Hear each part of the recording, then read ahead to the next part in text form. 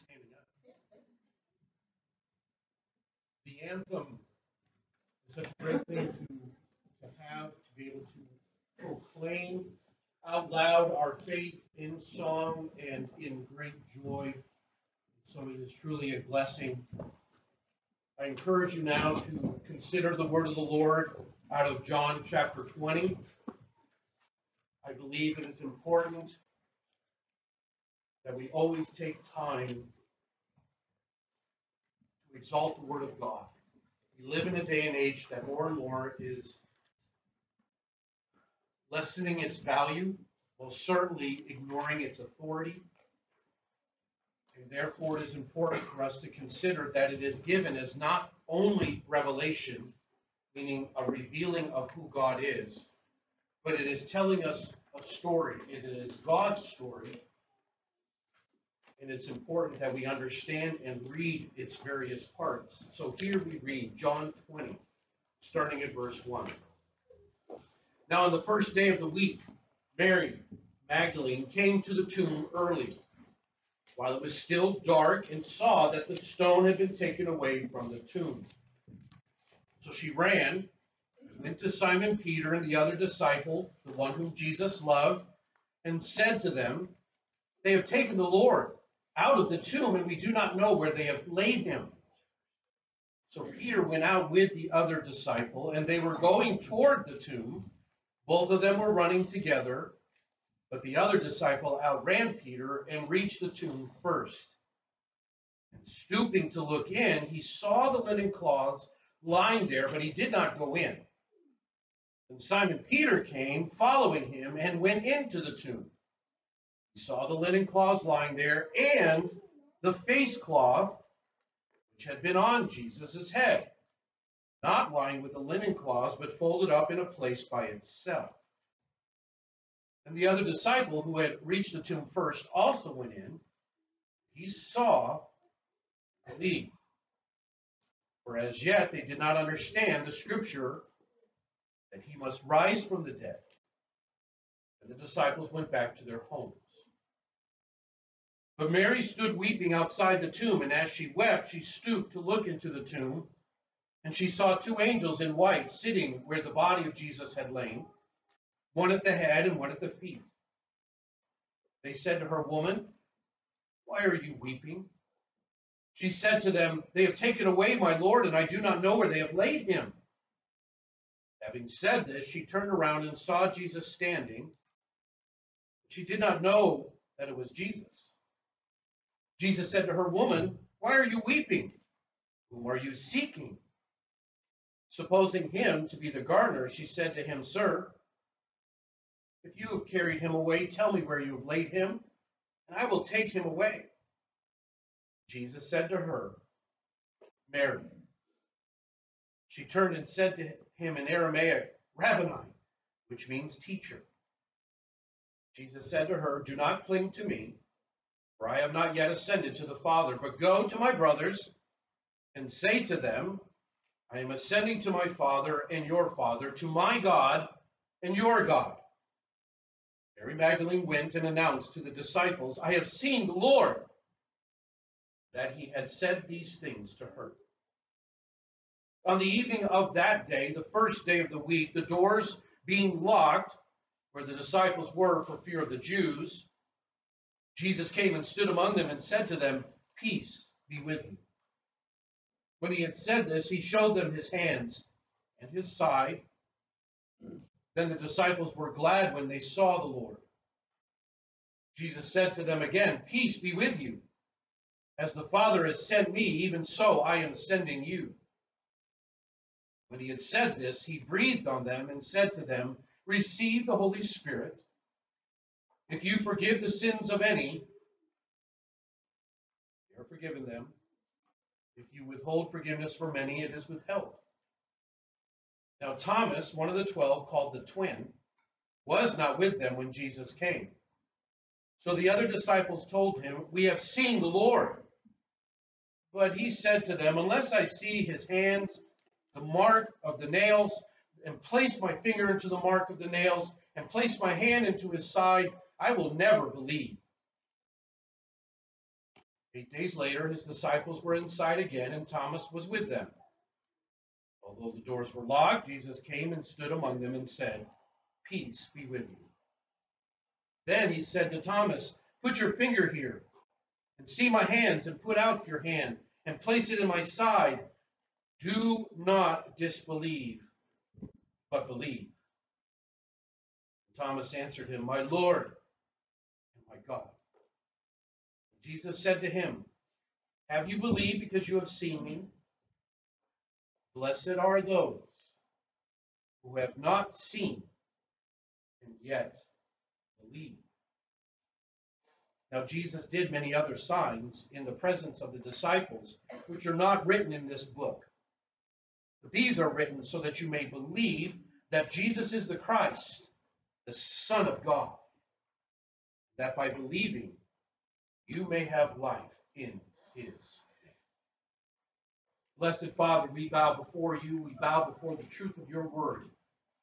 And we realize and we understand only because your Spirit has opened our eyes that you are not dead, but that you are alive. That you conquered death first by dying, and then in the mighty power of God be resurrected to life. And here lies our hope, here lies our promise, assured to us because you have spoken it so. Lord God, I pray with all my heart that all of us here would cling to that hope, would cling to that promise. And as Jesus said, that we would not disbelieve, but rather that because of you, because of your word, we would believe. We would exalt, we would celebrate the name of Christ. Thank you, Father God, for taking the initiative. Thank you, God, for understanding and knowing and all that is to be known before the foundation of the world.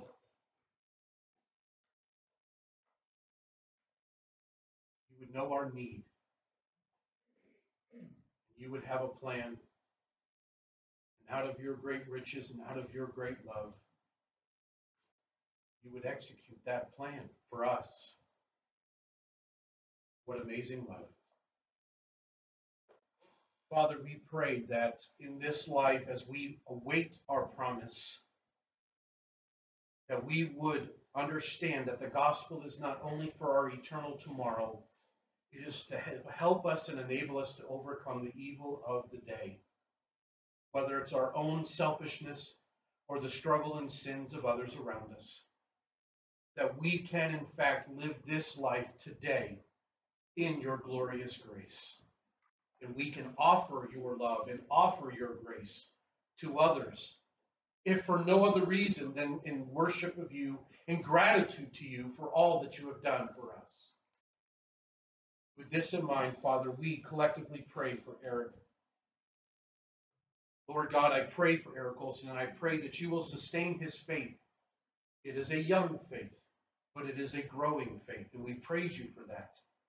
We pray, oh God, that you will sustain him in all that he faces in the days to come.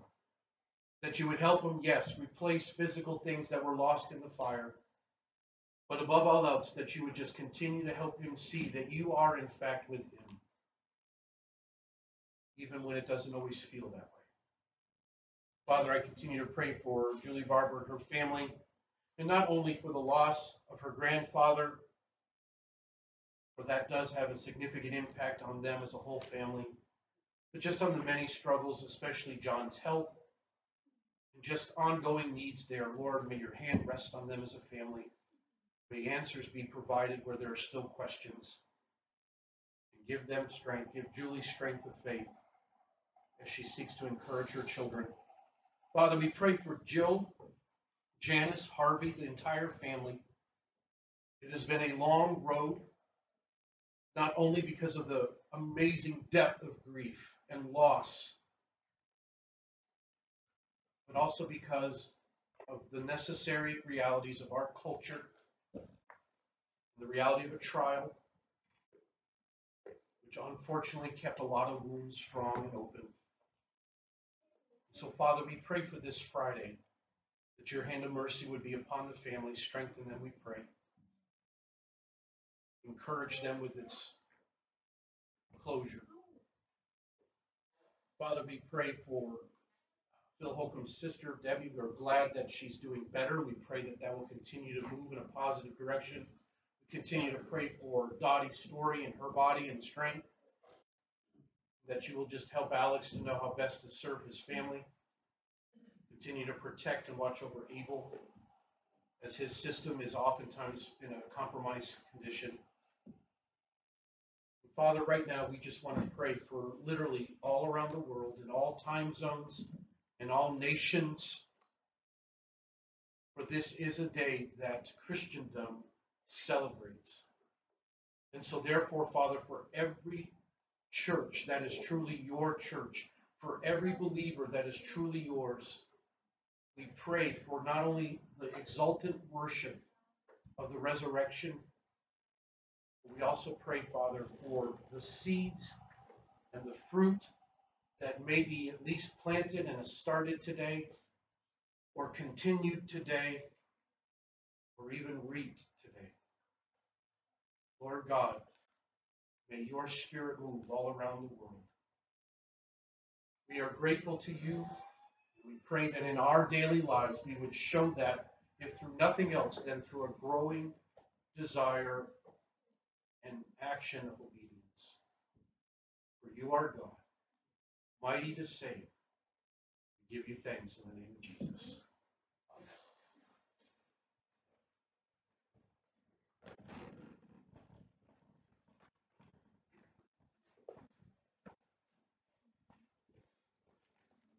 Next two songs focus on death, but the victory over death. And I'm jumping to 1 Corinthians 15, where it says, "O death, where is your victory? O death, where is your sting? The sting of death is sin, and the power of sin is the law. But thanks be to God who gives us the victory through our Lord Jesus Christ." And in the first song, "See What a Morning," the third verse has a part here that relates to that scripture passage. It says in that last part of verse 3, "We are raised with him. Death is dead. Life has won. Christ has conquered. And we shall reign with him, for he lives. Christ is risen from the dead." Join us, give praise to our risen Savior.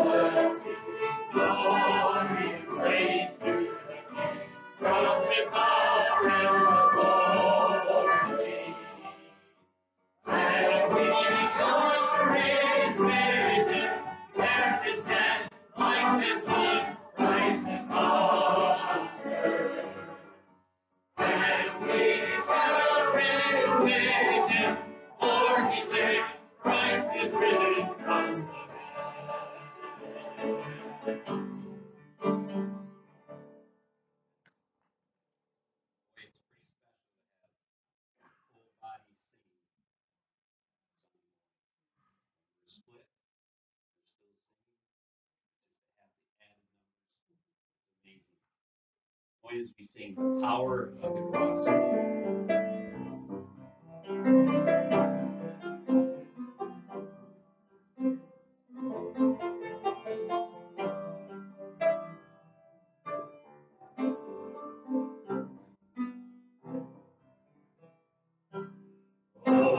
To see the cross this day, Christ our cross.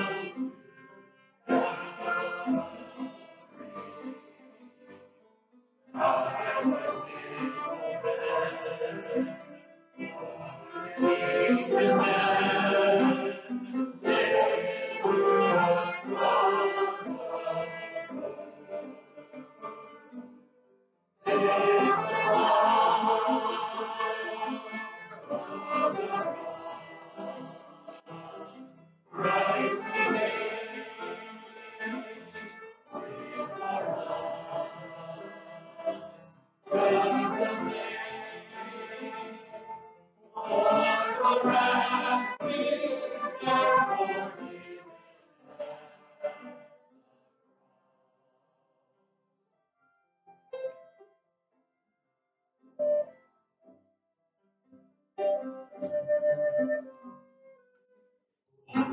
To see the day written on your days, Mary we also made of sin, every day to fall, every day, from your blood stained brow,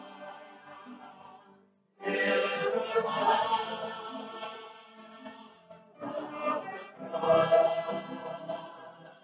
Christ be made, sin for us, of the name, for us, is not forgiven.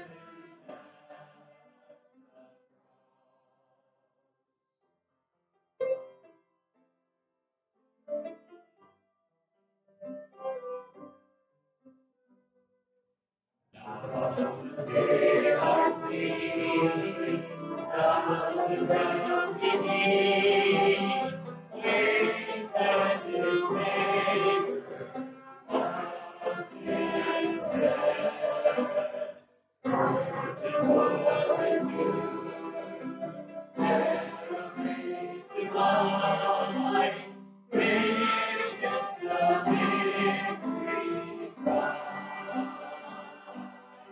Is the power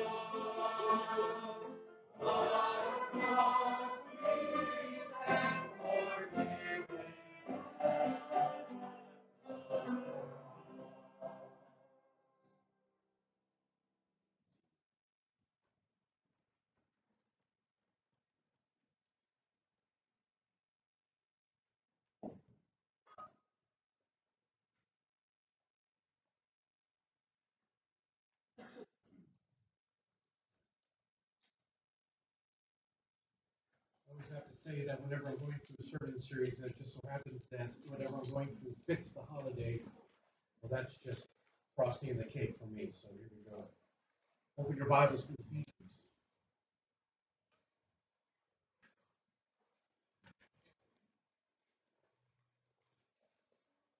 Well, I'm sure I'm not saying anything new for most of you at least.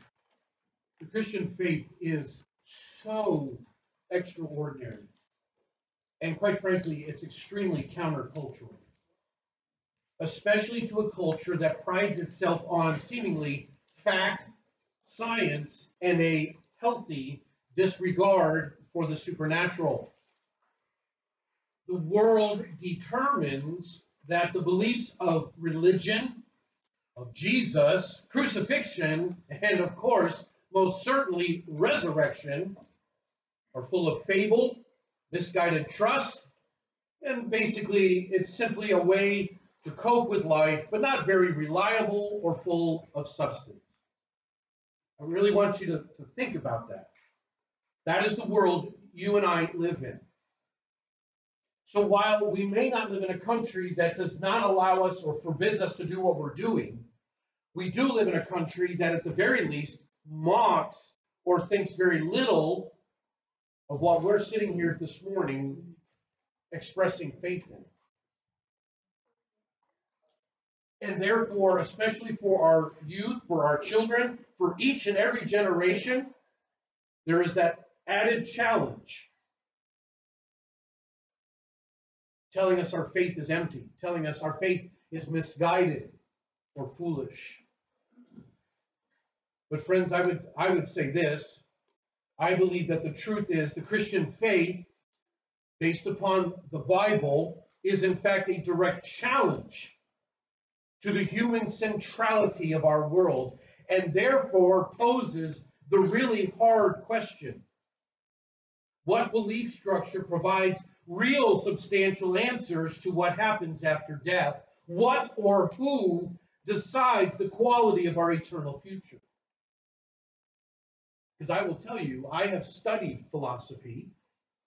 I have gone through enough science, even if I barely passed, to understand that none of that offers any more of a substantial answer than what the Christian faith might pose.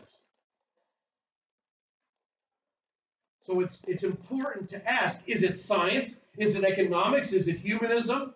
Is it Islam? Is it sexuality? Or could it be that the extraordinary belief in Jesus, the resurrected Christ, might actually provide a better answer? Join me as we pray. Father, to study your word, to explore your word, to consider your word and what it says, immediately brings us to the crossroad of one of two things: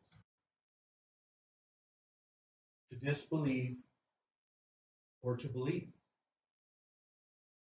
to accept it as fable and legend, or to accept it as truth and authoritative. But also, if it is truth, it's full of hope. And so, Father, I pray that you would help us to navigate these words, to navigate your truth, and that your Spirit would help us. We pray this in Jesus' name. Amen. If you're in Ephesians, we're going to chapter 2, starting at verse 1. And you, so remember, Paul is writing a letter to the church. And as I mentioned the first time when we started even this whole study in Ephesians, I said, imagine a group of people that you know and care about, and they're going through a variety of things, and you want to write a letter to them because you know you won't be able to go see them yourself, so you wouldn't be able to actually say what you want to say, offer the encouragement you want to offer. What would you write? This is what Paul wrote. Please do not miss the fact that this is a personally written letter to people he knows and cares about. And so he's talking to them, and he says, chapter 2, verse 1, and you were dead in the trespasses and sins in which you once walked, following the course of this world, following the prince of the power of the air, the spirit that is now at work in the sons of disobedience, among whom we all once lived in the passions of our flesh, carrying out the desires of the body and the mind, and we were by nature children of wrath, like the rest of mankind. But God, being rich in mercy because of the great love with which he loved us, even when we were dead in our trespasses, made us alive together with Christ. By grace you have been saved, and raised us up with him, and seated us with him in the heavenly places in Christ Jesus, so that in the coming ages he might show the immeasurable riches of his grace in kindness toward us in Christ Jesus. For by grace you have been saved through faith. This is not your own doing. It is the gift of God, not a result of works, so that no one may boast. For we are his workmanship, created in Christ Jesus for good works, which God prepared beforehand that we should walk in them. So last week, I already covered the first 3 verses, but a quick review. Paul makes it crystal clear that the church, the believers of the church, were once, past tense, walking dead, verses 1 through 3. Even as Paul is reminding them of the problem that we needed salvation from or out of, Paul also keeps them hopeful. He reminds them, you once walked, you once lived. This is what you used to be. And he's very clear, we all humanity, once lived in devotion to the prince of the air, the passions of our flesh, living just like everyone else does in the world. Self-determination, self-glory, self-love, self above all, including, especially, concerning God. For that is the essence of sin. Self over God. Self knows better. Self is equal to God. And so, therefore, that self-focus makes us dead to God.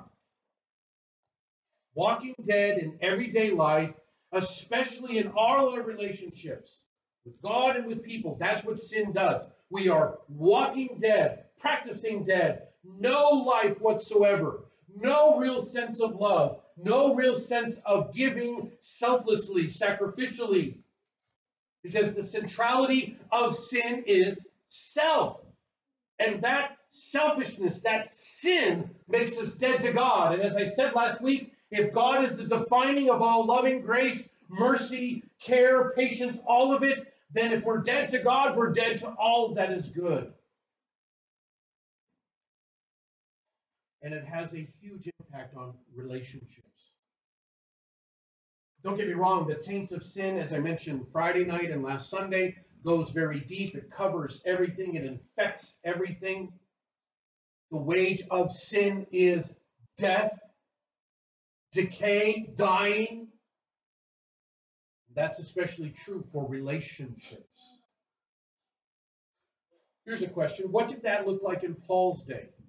I am a strong advocate that when you read the Word of God, the first place your head should go is, what is this saying to the first readers? So what did that look like in Paul's day? Well, we know historically it's well documented.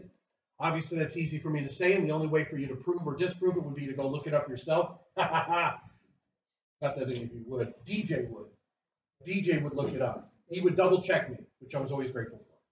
So, what did it look like? Roman culture embraced, actually, the supernatural. I want you to think about that for a second. We don't get that. Ancient culture, it was never, ever, never an issue of whether they believed in deities or not.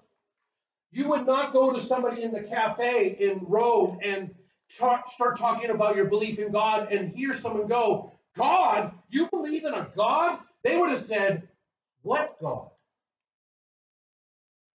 Consider the difference. Consider that reality. They believed in the supernatural. They had no problem with that. They had no problem with the idea of miracles, angels, demons. All of it was on the table. Okay. They also believed it was, Rome believed it was the supreme thinking culture. All right. They believed that they were the culture of the universe. And therefore, whatever was Roman, here's what's funny about Rome. They stole a ton of culture from other cultures. Rome had very little that was actually its own. Don't know why, that's just the way it ended up working out. So Rome thought they were the supreme thinking culture. They were obviously far advanced, way beyond the barbarian, the Egyptian, and most certainly the backwater area of Israel and anything east. Now, there was some truth to that. Roman roads, Roman military, Roman metallurgy. I mean, Rome was far ahead of the game in a lot of areas. But once again, a lot of that was because they stole enough from others that they could spend their time elsewhere. Here's the thing. The Roman culture was very open and loose with things like sex, leisure, political intrigue, and all-around morals. It was a culture that encouraged self-centered living. So I caution us, for one thing, when we keep saying it just can't get any worse. Well, friends, it was worse, or was at least just as bad. Rome is actually the one culture politically, on paper, that would have looked a whole lot. Rome today would look very similar to us in terms of the way it approached living. Rich, poor, slave, free, law, and corruption. Rome wouldn't have to change a lot to basically adapt to our culture. Today, we live in the only superpower country for democracy, at least on paper. We live in a country that urges people to buy, eat, express whatever they feel, whenever they feel it, and more, however they feel it. We live in a culture that encourages what is your truth above any other idea of truth. And just like Rome, sex is a self-indulgent thing rather than a relational thing. Identity is not defined by any social or familial or biological structures. Rather, identity is based more on feeling. It is a culture that is reacting to hurts, slights, and perceptions of not getting what is owed or deserved. In other words, we live in a culture that not only allows, but encourages self-gratification, self-indulgence, and if necessary, throwing a random tantrum until you get what you want. People insist that their way of thinking, their ideals, are most important and therefore should come before anyone else's. You see, it's not necessarily that people think that your ideals aren't important, they're just not as important as mine. So in a culture that's supposedly saying just accept my ideal, what they're really saying is make sure my ideal comes before yours. But if everyone's saying that, how does that work? Well, look around our country. That's how well it works. The interesting thing is the brilliant stroke of the Prince of the Air in this particular time period has been to generate enough parental, political, religious, and marital failures of leadership to help validate much of the hurt and distrust we see people reacting to today. This way of living is just as much an illusion as anything Rome offered, and is just as full of walking dead as the era of Rome had. In other words, just as Solomon said, there's nothing new under the sun. The way of people is sin. It is self-indulgent, and it is anti-God. So my point is this. Whatever Paul wrote to the Ephesian church, is just as applicable to today's culture as it was to the Roman culture that they lived in at the time. One of the most amazing realities of the truth of God is that it is timeless, cultureless, and not bound by anything except God himself. Therefore, because of that, all people, according to the scriptures, born under what the Bible calls the curse of sin, all people are objects of God's wrath. And when the end comes, all people will suffer the consequence of sin, which is physical death, eternal death, separation from God. That is the curse. That is the wage. This is why so many people feel like there is no more to life, but just can't figure out why that feeling is there and what's the answer. What will fill it? What will make me feel better today? And so we spend a lot of hours, money, and time trying to figure it out. This is why so many people seek meaning and control by finding answers with philosophy, science, wealth, children, sex, pleasure, food, on and on the list goes. And yet, people keep falling short because life is just ash. Life is empty if you're walking dead. Everyone, every single person I have ever met feels this lack, feels this sense of there's more, but I can't seem to find it. Everyone is reacting to it, and everyone has their own way of dealing with it. But friends, please do not miss the fact that no one can escape the feelings of illusion, emptiness, and despair. Why? Because death is not only their end, death is their present. They are walking dead, and this is the life of sin. This is the reality Paul is trying to make sure the church remembers, so that when he gets to verse 4, we are thinking about the significant depth of our problem. We are feeling the reality of being walking dead. Then Paul says in verse 4, but God. Two of the most important words ever stated in Scripture. But God, the only hope, the only answer to the life the Scripture describes as walking dead is, but God. Only God can do something about all humanity's deadness, friends. God's divine intervention was always part of the plan. Always the direction of the revelation of who he is and what he would do to not only show his glory, but the totality of his greatness for all eternity through the simple reality of, but God.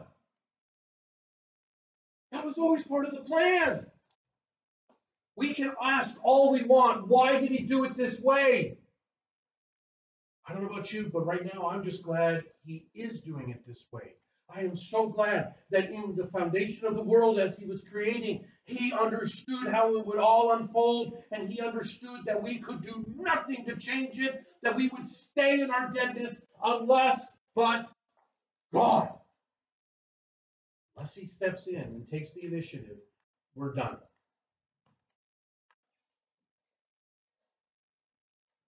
Therefore, it begs the question, why?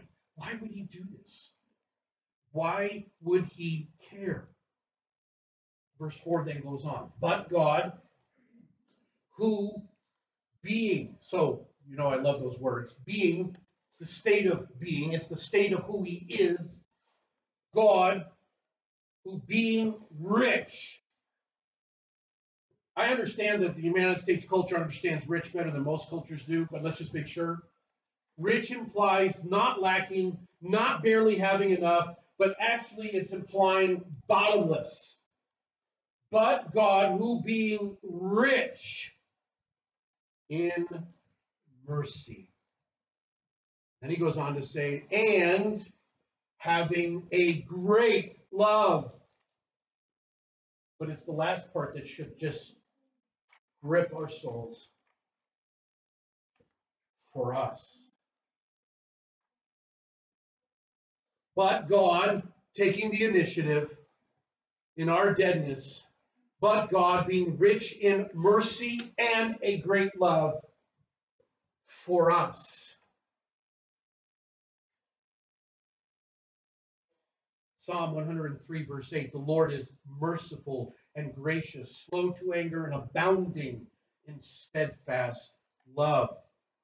Titus 3, 4, and 5, but when the goodness and loving kindness of God, our Savior, appeared, he saved us, not because of works done by us in righteousness, but according to his own mercy, by the washing of regeneration and renewal of the Holy Spirit. God's very character, God's very essence is just exploding with mercy and just full of a love that is immeasurable and great. And it's for us. In the testimony that we read in John when he says to Thomas, blessed are you, because you've seen and you believe, but how much more blessed are those who believe and yet who have not seen. It's one of my favorite verses in the Bible simply because that's one of the few times that we can definitively say Jesus was talking about you and me. Because I haven't seen, but I believe. And I believe because he is rich in mercy and great in love for me, for you. God could have stood on the sidelines. God could have created and abandoned. God could have done so many other things. But if he did, it wouldn't have fit who he is. Because the very essence of who he is mercy, is love. He would never create and not care. And we need to rest in that, take confidence in that. So I have Koken gave me a multi-part sentence, so I'm going to give it to you in chunks, kind of like I did for Fred the other day. So here we go. First of all, God's revealed love establishes his commitment to bless us in Christ. So that is the foundation keystone. It is his love that sets the platform. And that love is a demonstrated commitment. How did he demonstrate his love toward us? While that we were yet sinners, he did what? He died for us. Meaning the definition of love, it's a lot of things when it comes to God, and you can read 1 Corinthians 13, but the key element of God's love compared to our love is that it is self-sacrificial rather than self-centered. And Jesus, with a great love, loves us, and that love is a commitment to then bless us forever in Christ. That then, next part, then out of his love, his revealed mercy withholds the punishment we deserve. And how did he withhold it? Because he placed it upon Christ. The fullness, friends, I wish I could more tangibly impress this upon your hearts and minds. I have plenty of pastor friends. We talk about many of the struggles of the church in general. And one of the most commonalities of the church is that when the chips are down and when things are rough, we truly believe life it has more punishment. And I understand, I am sympathetic to why we do that. But if I can as lovingly, bluntly tell you, it is this. We mock the cross when we do that. Because Jesus took the fullness of punishment for us. That's what part of the cross is. It is paying the debt we owe, but the fullness of judgment and punishment is now taken upon Christ. So I understand that life might be hard. I understand that there are things that will happen in life that we don't understand. But if you believe in Christ, let me just plead with you. Don't fall to the trap of the temptation to say, God's punishing me. No, he already did that and Jesus took it. Don't ever lose sight of that. Don't let the enemy whisper in your ear and go, God is angry with you and he's punishing you. Because if that were true, then the cross is empty. Don't let Satan fool you. So out of his great love is the established commitment to bless us. And out of that love, God reveals his mercy by withholding the punishment we deserve and placing it upon Christ. Then, also out of his love, his revealed grace gives us the generous gift of life and the means to live for him in Christ. So we have God's love revealed, we have his mercy revealed, and we have his grace revealed. That grace gives us life. So the very death that we keep tasting and feeling empty now is no longer there because of grace. And lastly, out of his love, there is a revealed kindness where God gives the compassion to care enough about us that he sent Christ to become one of us, die for us. It starts with his love. It then produces or expresses itself in mercy, grace, and kindness. And in all this, friends, God acts because he is the definition of mercy, because he has a great love that he actively loves us with, and therefore he does something for us. Here it is. Even though our deadness makes us enemies towards God, makes us objects of God's wrath, God steps in. He takes action because he has an eternal plan for us that takes us out of our deadness and makes us alive in Christ rather than dead in sin. That's the hope of verse 5.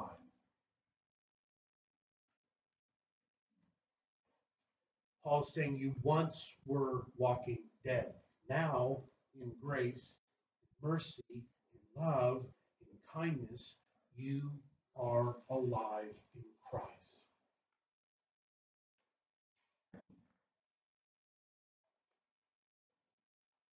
Paul ends that thought with an all-encompassing truth that it is grace that brings about salvation.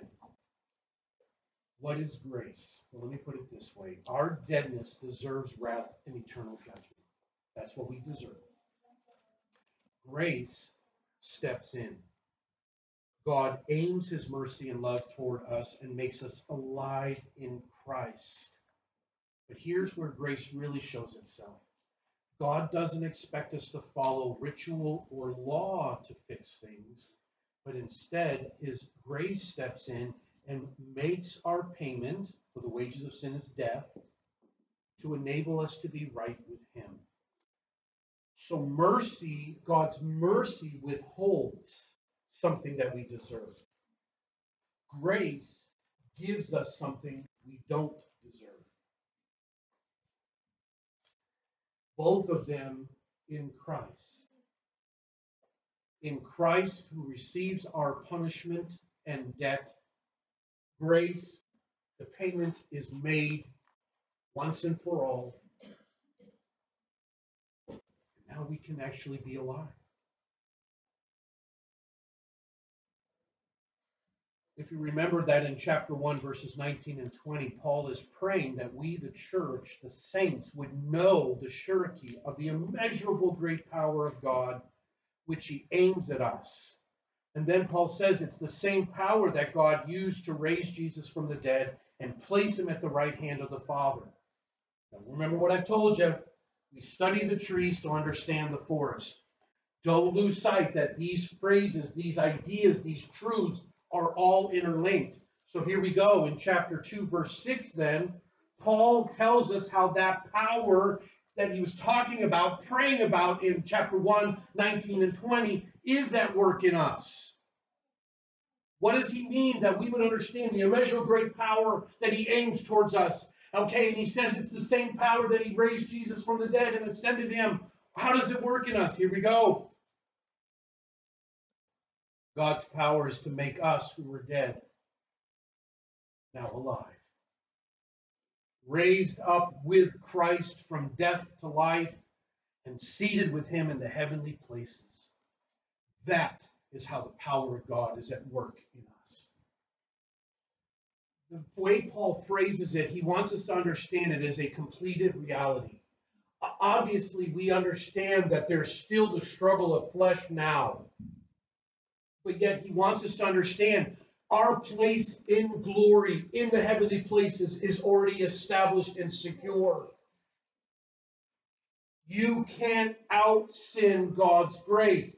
But yet the beautiful part is God's grace, mercy, and love are at work in you, which we'll get to next week, to make us want him more than ourselves. But it is a completed thing.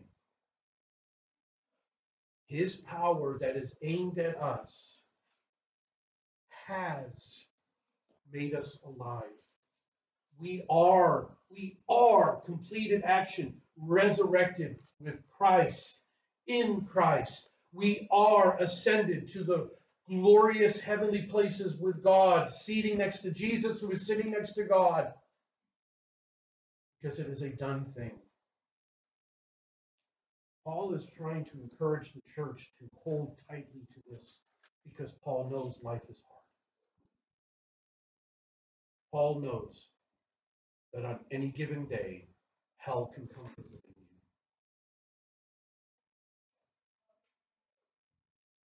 Merkel says it this way: there is a clear parallel between what God did in Christ and what he does in a Christian. I want you to really think about that. The great immeasurable power of God at work in us was the same power at work to raise Christ from the dead and ascend him to the right hand. The parallels are huge. So please understand, this is both a promise of the inheritance spoken of in chapter 1, 13, and 14, but it is also of the truth that we are no longer dead to God. Meaning, it's not just that I'm no longer walking dead. I am no longer dead to God. I can actually now know God personally. Because in our deadness, that couldn't happen. But because I'm now made alive in Christ, God can interact with me. He can interact with you because our sin is forgiven. Our sin has been paid. Our union with Christ, while most certainly includes our future physical resurrection, so please understand that. It is absolutely a central part of the promise that we will be physically resurrected, but it is also the key foundation to our new life in Christ right now. A life focused on God, obeying God, just as Christ did. Because we're no longer dead. Instead, we have new spiritual life in Christ. Do you not know that all of us who have been baptized into Christ Jesus were baptized into his death? We were buried, therefore, with him by baptism into death, in order that, just as Christ was raised from the dead by the glory of the Father, we too might walk in newness of life. Romans 6, 3 and 4.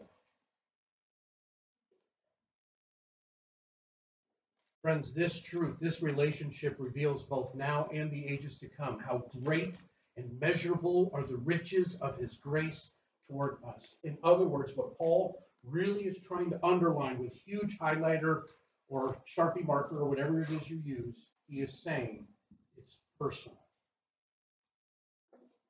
But it's also meant to reveal in exaltation the fullness of his glory.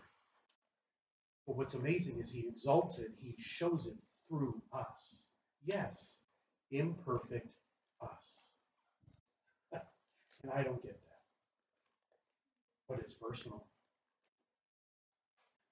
This letter is as much written to you because of your faith in Jesus as it is written to anyone in Ephesus. Do not miss the fact that Paul was writing to you. The gospel was always meant to be personal. So remember what I said last week if you were here. If not, sorry, you can watch it on YouTube. We cannot understand or know the depth of the riches of God's grace unless we consider the deep meditation, at least somewhat in the depth of our sin, the evil of our hearts. When we actually give ourselves permission to do that, it then helps us see how immeasurable God's grace truly is. And it's in that God's glory will shine forever. Koken said it this way: the purpose of God's great plan is to bring everything together under Christ for the church is now revealed. All mysteries are solved. All steps and pieces of what God's doing is now known. Let me put it this way. This isn't just about fixing what is broke, but it's about the huge truth that God is and will be lavishing us with kindness and grace and love for all eternity. Yes, it is about fixing what is broke, but it's more than that. It's an opportunity like I almost hate to use this example because there are too many people, unfortunately, that don't understand this. They've never had this. So understand it in its best ideal. Like any truly loving, good, able father would. The fullness of the gospel in all of his riches of mercy, grace, and love and kindness. He's just bursting with the opportunity and desire to give it. He is just bursting with a desire to lavish. He is building a kingdom centered around, founded on Christ. And as I've already mentioned in the past few weeks, we are the beneficiaries of it. That's inheritance. But we are also God's inheritance. How about that? As I close, how truly incredible all of this truly is. You know, I have no idea if this stirs you at all. And I'm actually not talking about what I'm doing up here or saying. I'm talking about the essence of the reality of the gospel. I have no idea how much it stirs you. If you have believed since you were little, if you have grown up under these types of things and celebrated almost every Easter that you are alive, does it feel dull or worn out to you? I always wrestle with the tension of what Peter says in 2 Peter, where I don't ever want to try to emotionally stir you, because that's not my goal. But I do believe it's part of my calling, as Peter said, to remind you and to press upon you what this is. And so I would simply caution you, if this is dull to you, I don't mean the sermon, I don't care about that. But if the premise of the personal nature of Ephesians 2, 1 through 10 is dull to you, I would urge you, go home, get in the closet, and cry out to God that he would help change that. Because this needs to stir us. Paul wrote verses, chapter 2, 1 through 10, for a reason. Because he knows how easy it is for the gospel to become, I dare say, humdrum.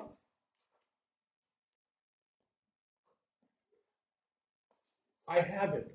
Okay, great.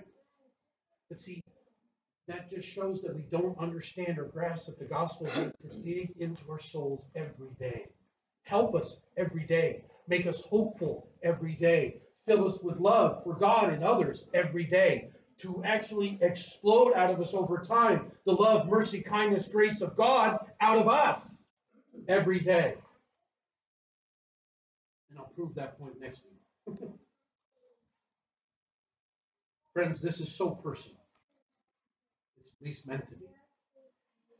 The hope and promise of the resurrection of Jesus, what we are celebrating today, the ascension of Jesus, is that both our resurrection and ascension is assured as well as revealed in Christ. That's why we're supposed to celebrate. Celebration helps us remember, and remembering helps us understand the promise is real. We aren't celebrating a God that's dead, and then Paul says, hey, believe in a resurrection. How empty would that be? It's because Christ is dead, resurrected, and ascended that we can then gather and do what we're doing. That, if nothing else, is why it should stir us. I can face today. We can face today. We can overcome our sin and the sin of one another and the sin of the world, not in our own strength or understanding, but in Christ. What Christ has done, what Christ has endured, and what Christ has overcome. Do you understand that Christ did not overcome the grave in his own power? Do you get that? He is our example from beginning to end, from the time he is born to the time that he dies to the time that he's resurrected. All of it in the power of God the Father. All of it. Because Christ wanted to show us that's how it is for us. It's personal. For it is God's power at work, and it is God's loving grace that is at work in us, for us, toward us. And it makes me ask over and over again, what loving grace is this? It is given so freely that an object of wrath, such as myself, a self-centered man, would know such love, such care, such grace and mercy from the one being who actually deserves unwavering loyalty and devotion, but instead gives to me all that I do not deserve and pays for all that I do deserve so that I do not have to suffer it. What amazing love is this? So it is my prayer that the death, burial, resurrection, and ascension of Jesus becomes something we proclaim to our souls and hearts daily. Being reminded of what God did in Christ, what Christ endured, what God endured, so that we could know eternal life and abundant life. That we would bring these truths to our minds when we are in fear. That we would bring these truths when we are feeling something about a person or moment. That we would bring these truths to our minds when we engage our minds and mouths with people closest to us. When we are tempted to choose self over God and others because Christ gave himself so we could be free from sin's debt. Yes, but also from sin's oppressive weight. That's part of what Jesus meant when he said, my burden is light. Yes, living enslaved to Christ in righteousness isn't easy because of our flesh. But with that being said, A, God gives us everything we need to do it. And B, it's a whole lot lighter than living enslaved to sin. For sin simply eats at us and destroys our very soul. But we must choose to remember, to proclaim the gospel to ourselves, to remind ourselves that sin does not need to win. Because in fact, sin has already lost. Why? Because death is dead. On Friday, we celebrated and reminded ourselves that the answer to death was death. Jesus died. But that's just the first half. The second half is that in God's power, there is resurrection to life. And the second Jesus rose, death dies.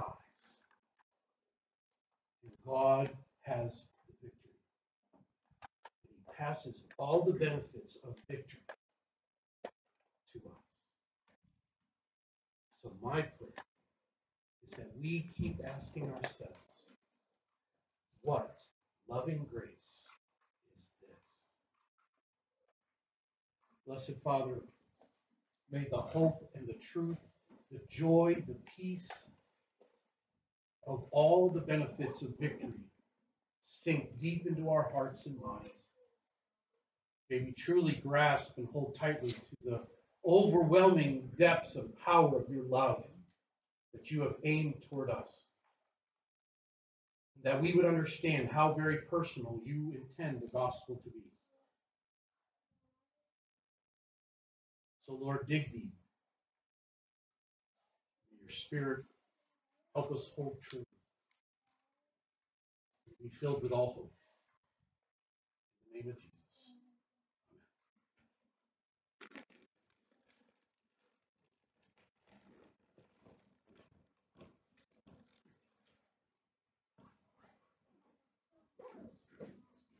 Close out with, yet not I, but Christ, but through Christ in me. Thinking about what was just said. The first part of that first verse says, what gift of grace is Jesus, my Redeemer? There's no more for heaven now to give. He is my joy, my righteousness and freedom, my steadfast love, my deep and boundless peace. Stand and join me as we sing.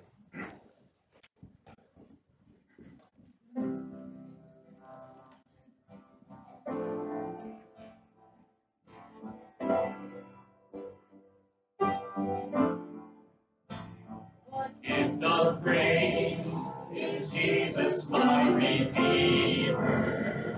There is no more for heaven now to give. He is my joy, my righteousness and freedom, my steadfast love, my deep and boundless peace. This I know, my hope is only Jesus. For my life is only come today.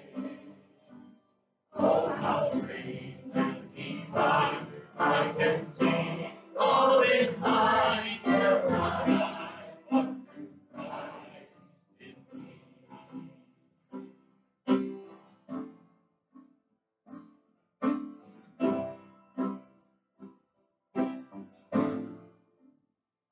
The night is dark, I am not forsaken. For by my side, the Savior He will stay. I labor on in weakness and rejoicing. For if my need, His power is displayed. To this I know, my shelter will defend me. Through the deepest valley He will lead. The night has been won, and I shall overcome, and the heart of Christ.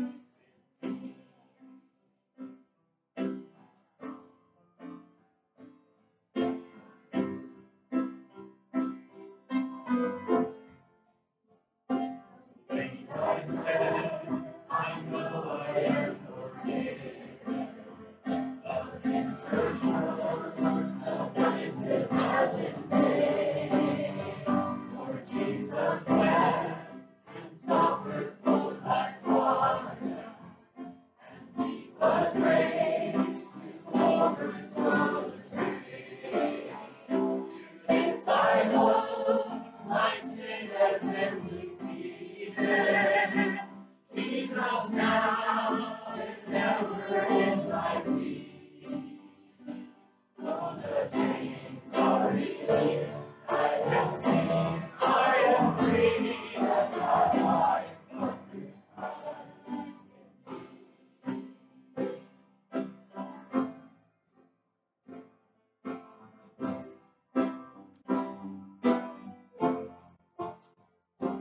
Every breath I long to follow Jesus, for He has said that He will bring me home.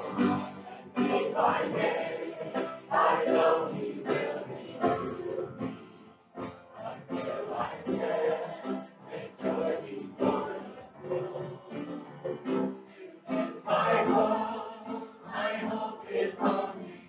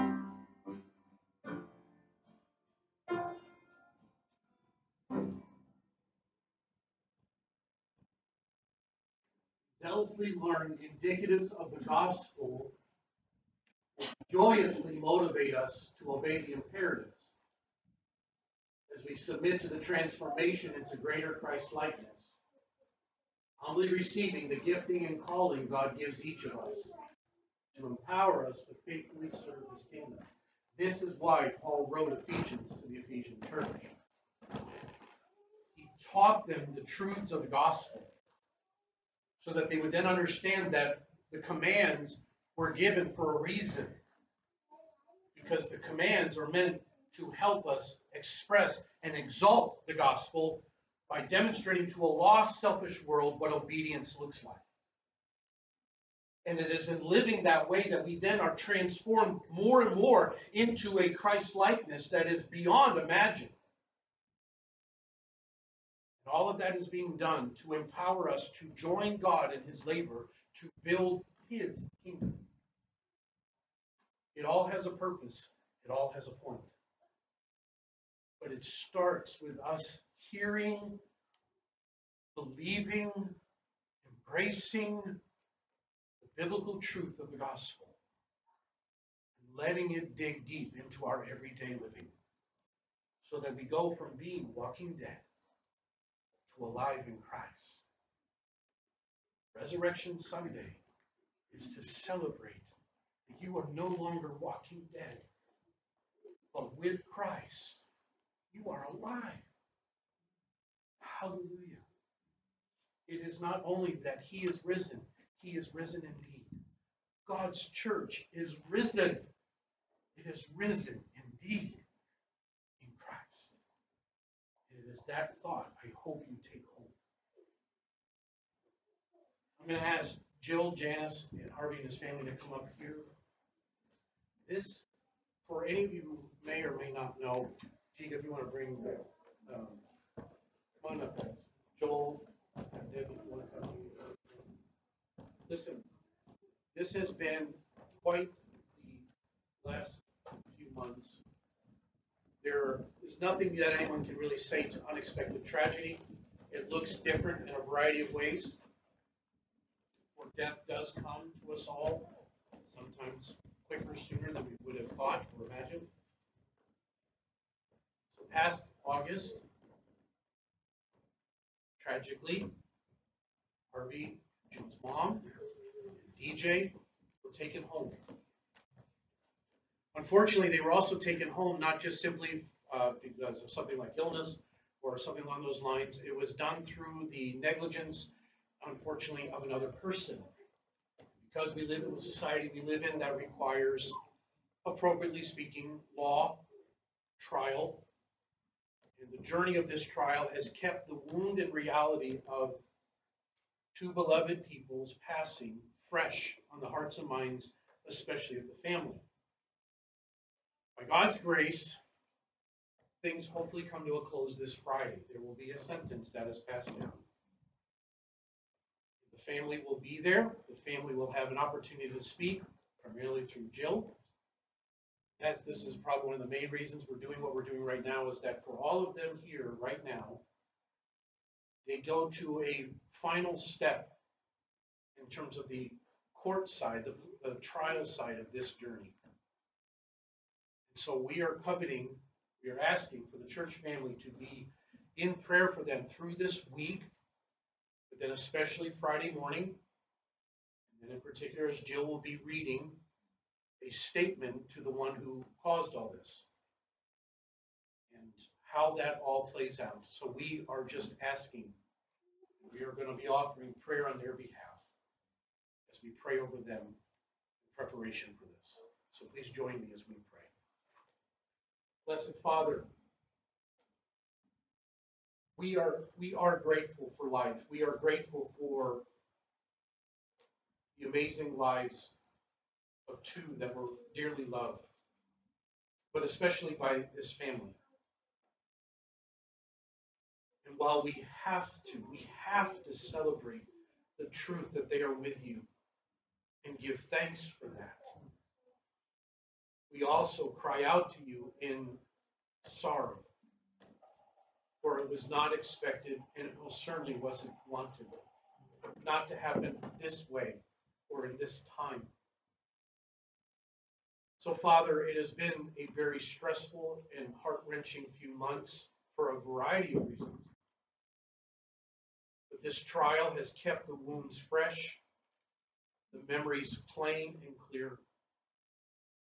And we are grateful that that particular chapter is on the way of being closed. So, Father, it is my prayer for Janice and Chad, Renee, for Harvey and his wife and children, and for Jill, that you would strengthen their hearts and minds through this week, that you would help prepare them in the strength of soul, heart, and mind to step into the court on Friday, to face the accused, to speak their hearts and minds to the accused, quite frankly, to trust a secular court. As you, I pray, would bring closure to this particular part of the journey. Strengthen them, Father. Help them to place their hope in the only thing that is substantial enough to help them, and that is in you. Resurrection promise is not only already received by DJ and Jill's mom, but it is promised to each of them to endure this coming week. So, Father, I am thankful for them, for their testimony, for their journey through this challenging time. So help them to the finish line, we pray, Lord. We lift this all up to you in the name of Jesus, as a family of Christ, as a family of believers together with them. The body of Christ, united in heart, said, Amen. Have a wonderful Easter and enjoy time with family and friends. Have a great week.